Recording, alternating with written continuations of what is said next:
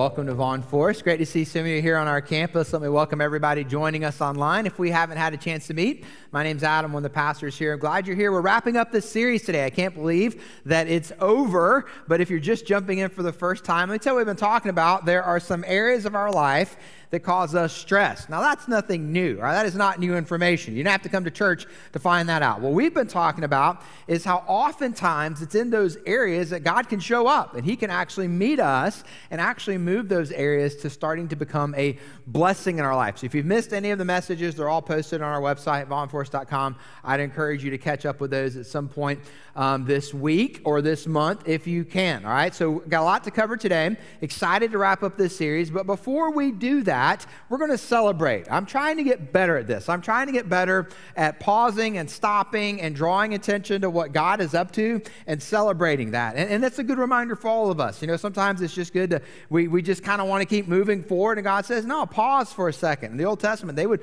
build something. They'd stack rocks on top of each other. Now, we're not going to do that, but we are going to celebrate what God has been up to in the life of our church. So July, August, and September are a pretty busy season for us as a church. A lot of people move to our area in the month of July. Many of you moved here during the month of July because you serve in our military. Thank you. We are grateful for your service, and we're grateful for the opportunity to serve you while you serve all of us. Some of you moved here in the summer because maybe you wanted to get your kids in the Pike Road schools. I just talked to a lady on Friday. Morgan and I were up at the school, and she and her daughter moved here this summer from Denver. And I was like, wow, we used to live in Denver. So we started talking about that, and people are literally moving here from all over the country because they're hearing good things. So we have a lot of people who move here during the summer and get going into August, and we try really hard as a church to be welcoming and ask God to send us new people. So I just wanted to share with you kind of what God's been up to, and we're going to celebrate that here, okay? So if you look at July, August, and September, these are the number of first-time guests over that 3-month period of time. Now, these are the first-time guests we know about. So these are people who let us know on their cards, so there might be more, but excuse me, these are the ones we know of. So 3 months, 136 adults as first-time guests, 114 kids, 21 students, that's middle school and high school students, for a total of 271 first-time guests. Now, math is not my strong suit, but I think that's an average of about 90 first-time guests per month, which we've never had a 3-month period like that in the history of this church. And so that is absolutely remarkable that God is sending us that many new people in such a short amount of time. So can we just stop for a second and celebrate? Would y'all help me celebrate that, all right? Come on, you can do better than that. The 9:30 did better than that. Here we go. All right, better. That's better. You don't got an excuse. It's the 11 o'clock service. You should be awake by now, okay? I know it was a rough day yesterday for some of y'all. It's okay, all right? But hey, you can cheer what God is up to, right, in the life of our church. Now, that's one thing to celebrate, okay? It's exciting to go, wow, like all these new people are here. But like, do they come back? In other words, are y'all nice to them? Do they want to come back, right? This is a place I can get connected. This is somewhere I kind of feel like it's a spiritual family or could become a spiritual home. And I know these are a bunch of numbers, and someone says, well, Pastor, it's not about numbers. I totally agree with you. It's not about the numbers. It's about people. And each one of these numbers represents a person created in God's image that Jesus went to the cross for. So that's why we look at these, okay? So we also ask that question. It's great to see there's a lot of guests, but do they come back? And so I just said, what if we just kind of looked and tried to do a little bit of comparison, all right, from this time last year to this time this year. Those are some big stinking arrows. You cannot miss those arrows, okay? But from the fall of 2021 to this fall, what we did is we went back and we said, okay, what was the highest attended Sunday for each one of these areas? Because they don't always fall on the same Sunday. So you might have one Sunday where there's more adults in here, but there's fewer kids out there. It doesn't always work the same way. So we went and looked. And so last fall, the most adults we had in our 9:30 and 11 o'clock services combined on a Sunday was 399. Now, I was raised Baptist, so that's 400. Okay, can I get an amen? All right, so about 400 adults, 180 kids. That's the most kids. And that's babies through 5th grade on a Sunday. 61 students, middle school and high school, and then our Spanish service, 110. That's happening right now. If you're new to Vaughn Forest, just across the lobby in the warehouse, that's what we call that other large auditorium, we have a Spanish worship service. The music is in Spanish, the preaching is in Spanish, and it's a part of our Vaughn Forest church family, okay? So that was last fall. Now, this fall, we wanted to see, again, new people are coming, but are they staying? So this is one way you can kind of gauge that. So our highest attended Sunday so far in here with adults, we went from 399 to 481. With kids, the highest Sunday was 243, which that's remarkable growth from 180 this time last year to 243 kids this year. That's just insane. Same thing with students. I mean, from a percentage perspective, to go from 61 to 87 is absolutely remarkable. And then look what God's doing in the Spanish service. A lot of them are meeting Jesus. They're baptizing folks. Pretty cool, from 110 to 138. So when you look at all of that together, this time last year, we were sitting at about 750 people on our campus on average every single Sunday. And God has us right now 200 people more at 949. That's 200 people more every single Sunday that God is bringing to us here at Vaughn Forest Church. I don't know about you, but that is worth celebrating. So would you join me in celebrating that this morning? Come on, a little better, a little better, a little better. That's more like it. That's more like it. Hey, y'all, here's the thing. This is not normal. We celebrate this for a couple of reasons. One, we want to give God all the glory, okay? Make sure everybody's on the same page with that. But two, we don't want to take this for granted. We don't want to just feel like we're entitled to this, okay? God is blessing our church. God is up to something. And guess what? We get to be a part of it. Isn't that incredible that we get to be a part of what God is up to? So we're going to talk about that every now and then. We're going to celebrate that. We're actually going to have a celebration Sunday in December where we won't put up numbers with big arrows. We're going to have videos and pictures and kind of tell the story of the entire year. So we're going to really celebrate for this entire last part of the year all that God has done in the life of our church. So good job celebrating that. Grab your message notes, all right? Grab your message notes. We got a lot to cover today. We're going to jump into a passage here in just a second. But before we jump into that passage, I need to go back to our big idea. We've talked about this every single week in this series. If you're just jumping in today for the first time, you're just seeing this big idea for the first time. So the big idea for the series, moving from stressed to blessed, has more to do with the internal condition of my heart than the external condition of my circumstances. For a Christ follower, this is the difference. That our outlook on life is not determined by what's going on around us. It's determined by what's happened in us, the change, the transformation brought about through Jesus Christ and salvation, okay? So for the world, if circumstances are good, life is good. If circumstances are bad, life is bad, not for the Christ follower. And that's really been our foundational thought for this series. But before we jump into our passage today, I want to extrapolate that big idea just a little further, just give a little more clarity to it. So I didn't put this in your notes, but you might want to jot this down somewhere. There is no amount of effort that will change the internal condition of your heart. I need you to see that. We just celebrated baptism at the end of the last service. We baptized 2 young men, 2 middle school boys. People would say, man, middle school boys, what do they know? They know they need Jesus. And they accepted him, and we celebrated that through their baptism, praise the Lord. And one of these young men that I baptized, his name is Stratton. He is a great kid. I coached him in basketball, and he's also playing football this year. He's not on my team. Their team beat my team. I didn't hold that against him, okay? Stratton is a great young man. And what I shared with the 9:30 service is that even being a great young man, the type of kid that you would want your kids to hang around, Stratton realized that's not what gets me into heaven. There's no amount of being good. There's no amount of effort that's going to change the internal condition of his heart, my heart, your heart, or anybody else's heart. There's nothing that we can do, and that is counter to what the world tells you. The world tells you you've got it all together. Just look within. You're good enough, smart enough, and doggone it, people like you, like the old Saturday Night Live sketch, okay? But that's a lie. There's nothing you can do to change the internal condition of your heart, which is why we started this series way back on week 1 in John chapter 3, where Jesus explained to Nicodemus that you must be born again. That's what brings about a changed heart. So let me take you back to a quote that I referenced way back in week 1 from Pastor Charles Stanley. I like how he explains this. What does it mean to be born again?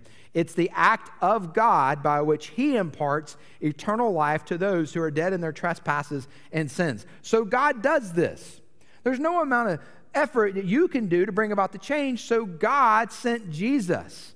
God did this. God sent his son. He willingly sacrificed his own son. Jesus went to the cross. Jesus then defeated death through the resurrection. Now, why does that matter? The only person who can offer you eternal life is someone who defeated death. His name's Jesus.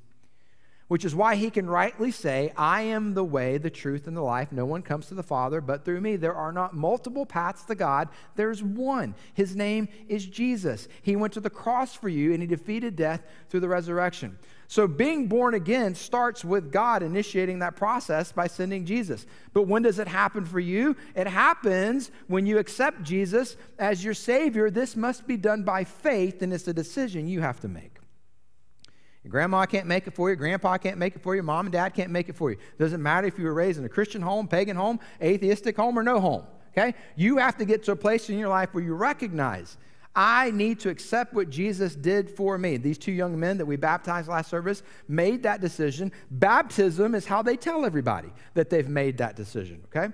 So being born again is what brings about the change of a heart, the internal condition. So let me put that statement back up there and then add a clarifier. There's no amount of effort that will change the internal condition of your heart. However, living from the internal condition of your heart requires a lot of effort. And this distinction and not recognizing, understanding, cooperating with, and living from this distinction is why a lot of Christians experience stress. They don't see the distinction. They don't recognize that just because I didn't do anything to get into this relationship with God, if I'm actually now going to live that out, there's a bunch of stuff I got to do. And that's what I want to talk about today, okay? So let me give you the title of today's message and where we're going to be. If you have a Bible, Ephesians 4, if you want to go there, starting in verse 17. If you don't have a Bible, we'll put all the verses up here for you. But we're going to talk about moving from stressed to blessed with my walk. Maybe you've heard this before. Someone walks with the Lord. Someone walks with God. How is your walk with the Lord going? I want to take you to the passage where this word comes from, this understanding comes from. And this word walk is a very interesting word in the New Testament. So real quick, the Bible was not written in English. The Bible was written in Greek, but not just any kind of Greek. It's called Koine Greek. That's kind of a fun word. And what that means is it's everyday street language. It wasn't written in the formal language of the academy for the educated. It was written in everyday street language. Why? The gospel has always intended to be accessible for everyone. The Bible has always, the intent has been for it to be read by everyone, not just an elite few. And when you see this Koine Greek and you kind of study it and you kind of learn it, and it's interesting. And there's a lot of tools that are available to you free online that you can use when your Bible study methods, okay? This word walk in Matthew, Mark, Luke, and John, the four Gospels, it literally means walk. Like when it says Jesus was walking, this is the word that's used. When Jesus looked at a lame person who had never walked and said, rise and walk, this is the word that's used. But when you get to Paul's letters, who's Paul? You're new to the Bible? Paul wrote more books in the New Testament than anybody else, inspired by the Holy Spirit. They were letters to churches. Ephesians is a letter to the church at Ephesus. When Paul uses the word walk, he doesn't use it like I'm literally walking. It's his favorite word to use what it means to have a relationship with Jesus. It's a journey. It's an onward process. So Jesus says, born again. Paul talks about being in Christ. That's Paul's favorite phrase. So there's nothing you can do to be in Christ. God does this for you. You freely accept this gift of salvation. But once that happens, now you got to start walking with the Lord. Now you've got to start moving forward with the Lord. And the passage we're going to look at today lays out with great clarity what it looks like to walk with the Lord. And my contention for this message is for a lot of us who are Christ followers, not recognizing what it looks like to walk with the Lord and not acting accordingly might be why we're experiencing some stress in our life. So it's a long passage. I'm not going to read all 15 verses in their entirety. What I'm going to do is I've broken it down into 6 kind of smaller chunks, if you will, all right? We're going to have some Bible study time today. So we're going to go through these one section at a time. We're going to point out some different things about it, and then I'll give you like a principle for each of those, okay? So let's get started in verse 17 of Ephesians 4. So I say this and affirm in the Lord that you are no longer to, here's our word, walk, just as the Gentiles also walk. Again, not literally walking, language used to describe how you're living your life. In fact, if you're reading from the NIV translates that word as live. I'm reading from the New American Standard. So you're not supposed to walk as the Gentiles walk. You're not supposed to live as the Gentiles live. Now, Gentile, we clearly know that people who are Gentiles could experience salvation. We know that. Paul's using this word in this sense to describe someone who has not yet been born again. Sometimes we might describe these individuals as lost. Jesus said, I came to do the will of the Father, to seek and save those who are lost. Sometimes we talk about those individuals who have not yet accepted Jesus as people who Jesus died for. This is what Paul's saying. There's a comparison and a contrasting, okay? You're not supposed to live like those folks. Something's happened in you, right?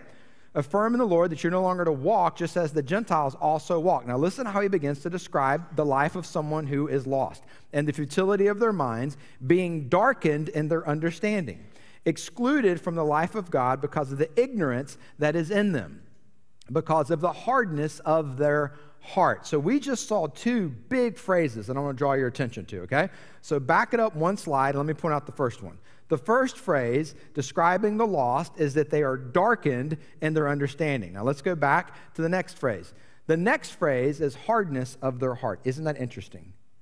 Darkness of their understanding, hardness of their heart. What are both of those things? Internal condition.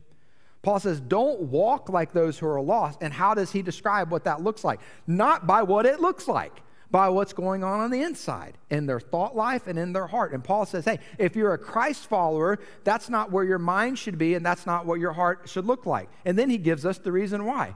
And they, having become callous, have given themselves up to indecent behavior for the practices of every kind of impurity with greediness. Now, why have they given themselves up for these types of practices? Because they're lost. Darkness of their mind, because they are lost. Hardness of their heart. So what is Paul trying to show us right off the bat with this passage? If you're taking notes, jot this down. Walking with the Lord means that there is alignment between my actions and my identity. That's what Paul wants us to see. That if you are in Christ, you should look differently. Your walk should be differently. You should live your life differently. And if I can step on some toes this morning, lovingly as your pastor, for some of you here on our campus, for some of you joining us online, your source of stress is that there's not alignment between your actions and your identity. Your source of stress is you live more like the world than you live like a Christ follower. Your source of stress is darkness of mind and hardness of heart because of your sinful behavior. And you're trying to pinpoint, what's causing me all this stress? Let me tell you what's causing the stress. You're not in alignment. See, it's not miserable to be a lost person and live like a lost person. Here's the word for that, normal. What's miserable is to have experienced salvation, have been born again, have been in Christ, and live like a lost person. Because let me tell you what's going to happen. The Holy Spirit is going to wear you out to the glory of God and make you miserable because you are not being who God says you are. Here's who God says you are, a child of His, worthy of the death of His Son on a cross. Live that way. And for many of us, so many times in our lives, we're wondering and we're searching and we're trying to figure out, why am I stressed? Look at your life. Why is there a hardness of heart? Look at your life. Why is my mind? Look at your life. And if you are out of alignment, repent. And let the actions of your life, the behaviors of your life, match the identity that you've been called into as a Christ follower. This is what it means to walk with the Lord. So let's pick up the passage. Let's keep going. Verse 20. But you didn't learn Christ this way. If indeed you have heard of Him and have been taught in Him, just as truth is in Jesus, that in reference to your former way of life, you are to rid yourselves of the old self. This is awesome. Sin nature. So just because you've experienced salvation, been born again, found in Christ, doesn't mean you don't still have this old sin nature. You've got to rid yourself of this old sin nature, which is being corrupted in accordance with the lust of deceit. And that you are to be renewed in the spirit of your minds. Now, if you actually have your Bible in front of you, Henry, our first grader, was super excited this morning because he brought his Bible with him. And you're like, well, of course, that's what kids could do. But in our kids ministry, they work with them to help them navigate the Bible. So if you got kids, tell them to bring their Bible with them every single week. And a lot of us have Bibles now on digital devices. So if you've got a Bible on a digital device, you've got an old school Bible in front of you, I would encourage you to highlight this, okay? Verse 23, you are to be renewed in the spirit of your minds. Here's why. It's really interesting. This word, renewed, it's the only time in the entire New Testament it shows up. Only time. Now, you can find the word renewed in many places in the New Testament. But remember, we were talking about the little Greek earlier? It's the only time that that specific word in the Koine Greek is used. And it carries with it a really interesting understanding. It's not just this, I need to be renewed. It's a decision. It's a stake in the ground. I am choosing to renew myself. It's intentional. It's not just happenstance. It's not like, I hope I'm going to renew. It's like, no, I am doing this. If you grew up maybe in a little more of a traditional setting in church, sometimes the preacher would call folks to rededicate their lives. That's kind of where this comes from. It's a rededication. It's a renewal. Maybe you grew up in a church where someone said, some of y'all backslidden. Anybody grew up in a church that would use that phrase? You're backslidden. You need to rededicate. You need to renew. That is talking about your will. You're choosing to do this. This is what this word is saying. So I'm going to cast off this old self, and I'm going to choose to do something about it. But look at the very next phrase. Renewed in the spirit of your minds. Now, this is really interesting. The spirit of your minds. That word spirit is the same word used for Holy Spirit. Now, I don't want to take a shot at the NIV because I am down with the NIV. I like the NIV. I use the NIV a lot. But the reason why I'm using the New American Standard today is I don't think the NIV gets a really good translation of that word. The NIV translates it as attitude. It's not attitude. The word is spirit, and it's the same word used to describe the Holy Spirit, the Holy Ghost. That's a lot different than you just having a good attitude. Now, why does that matter? Because if I'm going to make this decision to be renewed through the power, here we go, of the Holy Spirit, where is that going to happen? It's going to happen in my mind. So I'm going to cast off this old self. I'm going to choose to be renewed. I've got access to the power of the Holy Spirit. That's going to take place in my mind, and then see what happens. Then I put on this new self, which in the likeness of God has been created in the righteousness and holiness of the truth. So what's the takeaway for walking with the Lord? Walking with the Lord means that there is a daily renewal of my mind. And it's not casual. It's that stake in the ground every single day. And why does it matter? Because you got to do it in your mind. That's the process we just saw. Cast off the old self, renew mind to the power of the Holy Spirit, then put on the new self to walk forward in righteousness and holiness. Church, listen, if you're a Christ follower, the battleground of your life has moved from your soul to your mind. Satan can't touch your eternity. Jesus already claimed that. So he goes after you in your mind. And if you are not daily renewing your mind, so how do I daily renew my mind? You get God's word into your mind, and you drive that stake in the ground every single day, and it takes effort. You have to set an alarm clock. You have to open your Bible. You've got to do something. And if you don't, you will find yourself wandering off of a path that you've been called to walk with intention on, to walk with the Lord. It is a daily renewal. Okay, let's keep going in our passage. Verse 25. Therefore, ridding yourselves of falsehood, speak truth, each one of you with his neighbor, because we are parts of one another. Be angry and yet do not sin. That's pulled directly from the book of Psalms in the Old Testament. Do not let the sun go down on your anger, and do not give the devil an opportunity. Some translations say a foothold. Some translations say a place. So don't be giving the devil an opportunity. Don't give him a foothold. Don't give him a place. So jot this down, and we'll talk about what it means. Walking with the Lord means not giving the devil a place in my life. Like, well, hello, obviously. I'm not going to give the devil a place in my life. I mean, I know that. I go to church. I'm not supposed to give the devil a place in my life. But when we see what this passage is saying, here's what we begin to see. Wait a second. I might be doing that. Anger gives the devil a place in your life. That's what this is saying. And anger is something that a lot of us struggle with. Anger has been something that for years I've had to take before the Lord, okay? Sometimes those of us who get a little wired, get a little passionate, get a little fired up, the flip side of that coin can be anger. If you don't believe me, ask my wife and children. They will tell you the truth, okay? I'm just telling you. I'm confessing my sins. So I ain't coming down on you. But what the Lord has shown me over the years, and what I am challenging you with right now, is that if you don't deal with the anger in your life, you are inviting the devil to have a place in your life. And when I read this word place this week, do you know what popped into my mind? What popped into my mind as I started thinking about place and giving someone a place, as I started thinking about my Meemaw, okay? Now, my Meemaw went to be with the Lord a few years ago, and I miss her. We were really close. And Meemaw was very intentional about setting place settings, like for holidays. In fact, we got her Christmas china. That was one of the things that she left for us. And every Christmas, Morgan and I read diagrams and charts and do our best to kind of put all this stuff out on the table because we want to honor Meemaw. She was really intentional about that. And I appreciated that about her because I knew when I showed up to her house that a lot of thought and detail had gone into this. And then I started thinking about, wait a second, I remember in the 7th grade in my middle school, they were trying to teach us how to do this. I don't know if you grew up in a school like this, but they had some notion that perhaps with this generation, we could impart that value to them. That was a terrible mistake. It didn't go well at all, but they tried really hard, okay?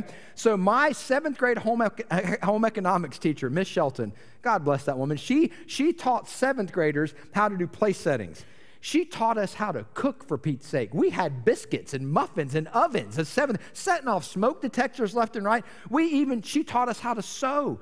Do they teach 7th graders how to sew anymore? Do they even do home economics anymore? Somebody look into that, okay? But we sewed aprons as a 7th grade kid. I wish I had kept this. I'm sure my parents burned it. I sewed on my apron, Kiss the Cook. I really did. I wore it around school. It did not work. It didn't help at all, okay? But like I did that. So Miss Shelton was teaching us. So it kind of got me thinking, like, do they still do that? And I Googled place setting, and I found this week. I'm kind of excited about it, okay? This is what I'm talking about, the level of intentionality. Now, Miss Shelton did not have the red and white wine glass on her place setting, okay? And if you're a Baptist, you don't need to have there either, okay? So that's just for free, okay? But look at all this. When's the last time you sat down and had this level of detail presented before you? Now, my Meemaw didn't go all out with this. I mean, I never got my own pepper shaker, for Pete's sake. But, like, this is what I'm talking about. You're like, what on earth are you talking about? We're in church, and you're putting place settings up here. I need you to track with me for a second, okay? If you struggle with anger, and you don't get help, and you don't do anything about it, it is the same thing as every single night taking the time to meticulously prepare your table for Satan to pull up a chair and join your family for dinner. Enter into your conversations. Be right there to hear everybody share how their day went. Listen to me. You're not inviting him to have a seat at the table of your life. You're inviting him to have a seat at the table of everybody's life around you. And if you don't do something about this anger, I need you to understand, every single time you are with people you care about, you are going through the same level of intentionality of inviting him into your life as someone who would take the time to prepare a place setting for you as an honored guest. And I don't know about you, but the last person I want to have a place as an honored guest at the table in our home is the enemy. And yet that's exactly what anger will do. You want to walk with the Lord, you got to get rid of anger. You need help, we'll help you get some help. But as long as you carry on that anger, you are inviting the enemy to have a place in your life. Let's keep going with the passage. Verse 28. The one who steals must no longer steal. Again, we're talking about walking with the Lord. But rather he must labor, producing with his own hands what is good, so that he will have something to share with the one who has need. What's the next thing we see from this passage? Walking with the Lord means I am now a blessing to others through my usefulness. So it means to walk with the Lord. You're useful. You're productive. You do something. And in doing that, you become a blessing. It's one of my favorite things about our church, okay? Vaughn Forest Church is not a perfect church, okay? In fact, if you're considering joining our church and you're perfect, please don't. You will ruin it for the rest of us, okay? We are not a perfect church. But what we are people who strive to be useful. I mean, over a given week, I can't say how many people around here are making themselves useful. Every single Thursday, I was reminded of this just this past Thursday. There's a team of ladies that come up here on Thursdays, and they put those bulletins together, like your message notes and those flyers and the pen. It doesn't print it out that way. Somebody has to put all that together, and they sit around and they fellowship with one another, and they do that, and they're part of our Vintage Adult Ministry. Now, if you're new to Vaughn Forest, our Vintage Adult Ministry is what a lot of churches call their Senior Adult Ministry, but we call it Vintage Adults because our senior adults are better than yours, all right? So we call it Vintage Adults because I think it's cool, all right? And that name was here before I got here, and I'm like, I love it, okay? So we got some vintage adults who could be doing anything they wanted to with their time on a Thursday. What are they doing? They're being useful. They're serving. It's such a blessing to walk through that East Auditorium and see them every week, just being faithful, just being useful. During the 9:30 service, we've got people who serve with babies and preschoolers and elementary kids and middle school and high school. And during this service, all of that's happening except for the middle school and high school. They come in here during the 11 o'clock service. What are they doing? They're being useful. We've got people who go downtown every month, downtown Montgomery, to feed the homeless. What are they doing? They're being useful. We have people who serve all in the Pike Road schools, doing all kind of different things in the schools in East Montgomery. What are they doing? They're being useful. Listen, if you aren't doing something, you're missing out on the blessing. Here is a proven formula for stress. Make your life about you. Just make your life about you. Make your time about you. Make your resources about you. Be a consumer rather than a contributor, and let me tell you what will happen. Stress. But when you serve, when you make yourself useful, we got a bunch of people to be up here on our campus tonight serving through our ESL, English as a Second Language Ministry. What are they doing? They're making themselves useful. You're like, I don't know how to make myself useful. Well, for Pete's sake, that's why we put that connection card in your bulletin every single week, okay? There's plenty of things on there. All you got to do is mark it. We will put you in the game quicker than you know what happened. You'll be running something before you know it around here, okay? You got to be useful. And if you're not being useful, you're missing out on the blessing, and you're missing out on what it means to walk with the Lord, okay? Let's keep going. Let no unwholesome word come out of your mouth, but if there is any good word for edification according to the need of the moment, say it, so that it will give grace to those who hear. And I'll leave this up here for a second, because I really like this verse. The first part of this verse is a lot of what my mom used to tell my brother and my sister and I when we were growing up. It happened a lot. She would say, if you don't have something good to say, don't say anything at all. I can't tell you how many times I find myself saying that to our boys, right? If you don't have something nice to say, don't say it. And for a lot of us, it's kind of like, okay, that's the standard. But that's not what this verse says. That's just part of the equation. What's the second part of the equation? If you have a good word for edification according to the need of the moment, say it. Sometimes as Christ followers, we think sin is just making sure we don't do the bad stuff. But what does the book of James say? Hey, I threw in the hey for free. Hey, if you know the right thing to do and you don't do it, to you it's a sin. Here's what this verse is saying. Yeah, keep your mouth shut if you don't have anything good to say, but if you do have something good to say, say it. Speak up. Why? Give grace to that person who needs to hear it. No one has ever said, man, I've just got way too much encouragement in my life. I am just so sick of being encouraged, okay? People never say that. Speak up. If you see something, say something, okay? So what's the principle there to jot down? Walking with the Lord means I recognize the power of my words. The Bible says your words have the power of life or death. How are you using your words? This is going to rub some of y'all the wrong way, okay? Your relationship with God just isn't about what happens in your quiet time every morning. It's about how your words are affecting those around you. That's equally as important. Yes, meet with the Lord, absolutely. But then recognize how you use your words matter. It matters, okay? I mean, parents, the way we speak to our kids matters. And listen, we're trying to raise 3 boys. If you knew our church, we got 3 boys, 13, 11, and 7. And I have to check myself. There are sometimes I realize my words are being used more to correct behavior than encourage things. And that's part of parenting. We have to use our words to correct behavior. But can I challenge you, as Morgan and I try to challenge each other, hey, look for good things to verbally point out. And I know it can be tough sometimes, right? It's hard. It's like somebody's like, you put your underwear in the right drawer. Absolutely fantastic. We are thrilled about that as your parents, okay? Sometimes you got to put the bar pretty low, all right? But find something that you can speak up about, all right? Spouses. Listen, wives, just for a second, like I am a husband, so I'm going to speak on behalf of all the men who are husbands. We can be knuckleheads. We're very aware of that, okay? When you point it out, it really doesn't help. That was for free, okay? But we know that we're not good at a lot of stuff, okay? So if you see us doing anything right, please tell us. We'll do more of it, okay? We'll probably be caught off guard. Really, I did something right. This is fantastic, okay? So that didn't sound very nice. I apologize. We'll edit that out later, okay? But that's the idea. If you see us doing something good, just say it. Wow. Now, gentlemen, we take way too many things for granted. It's time some of us speak up a little bit more in our homes. You need to speak words of life over your wife. Well, she knows I love her. Come on, dude. Speak words of life to your wife.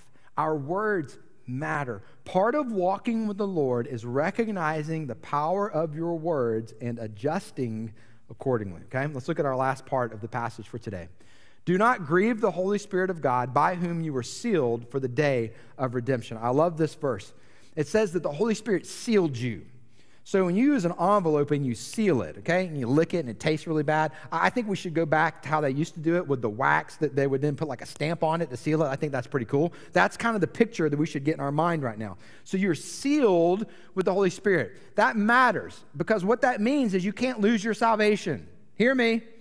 You did not earn your way into this relationship with God, so you can't sin your way out of it. You have been sealed. You have been given eternal life. But just because you have been sealed and just because you've been given eternal life and just because God promises you his presence does not mean you can't grieve the Holy Spirit. So what does it mean to grieve the Holy Spirit? It means to live however you want to in sin and do your own thing. And here's what God says. I love you. You're one of my children. Here's what Jesus says. I'm with you always. But here's what the Holy Spirit says. You've grieved me. And so why does that matter? Because when you grieve the Holy Spirit, the things that are true aren't aware to you. God's presence is still there. You're just not aware of it. Jesus has not forsaken you. You're just not aware of it. And so what's going on there? You've grieved the Holy Spirit. So you can be sealed with the Holy Spirit, yet through your actions and sinful behaviors, be grieving the Holy Spirit. And Paul says, don't do this. You're sealed for the day of redemption. And then Paul gives us a list of things that can grieve the Holy Spirit. And here's what's interesting about the list. It's all about the way we relate with one another. So don't grieve the Holy Spirit. Bitterness, wrath, anger, clamor, slander must be removed from you, along with all malice. Be kind to one another, compassionate, forgiving each other, just as God in Christ has also forgiven you. So what's the principle here for us to walk with the Lord? Walking with the Lord means I forgive and then leave it in the Lord's hands. I believe this passage is trying to give us some insight that when there's bitterness, when we have that desire to slander, when there's malice, we're thinking about how we can get back at someone, those are really a lot of symptoms of a much deeper issue. And here's that deeper issue, a lack of forgiveness. See, when you are wronged and someone does that to you and you choose not to forgive that person, you will become bitter. You'll want to slander them, thinking that that's somehow how you can get back at that person, or you'll begin to think through other ways that you can get back at them. And if you don't have a biblical understanding of forgiveness, you will allow those things to begin to eat you up from the inside out. And that will therefore determine your level of stress. It's being driven more about what's going on inside you. For the Christ follower, God says forgive. Forgive. When you forgive, it doesn't mean that you're letting them get away with anything. It means you're protecting your own heart from bitterness, slander, malice, and you're letting God handle it however he sees fit. And for many of you, the enemy is not going to get you off track with one of the big sins from one of the big categories. And I don't have to go over the categories of sins. He's just going to keep you from walking with the Lord the way that you could simply through your unforgiveness. You're carrying around unforgiveness from the past. You're carrying around unforgiveness in the present. And what the Lord says to you is forgive. Release that person. Leave it in my hands. Walk forward and blessing. Would you join me as we pray together? And as you bow your head this morning, I want you to think through this passage because it's a convicting passage. It's one that while we read it, it reads us. And as you think about what we've looked at today, let God speak to you about what's going on in your life. And so God, as we come to you in prayer right now, we enter into this time of response first and foremost by saying we want it to be a time of confession. That, Lord, as we look at this passage, what some of us recognize is our actions are not aligned with our identity. We want to confess that. Lord, for others of us, we have not been intentional about the renewal of our mind, and it's showing. Lord, others of us, we're carrying around bitterness. We just won't forgive that person for what they did to us. Some of us are using our words in harmful ways.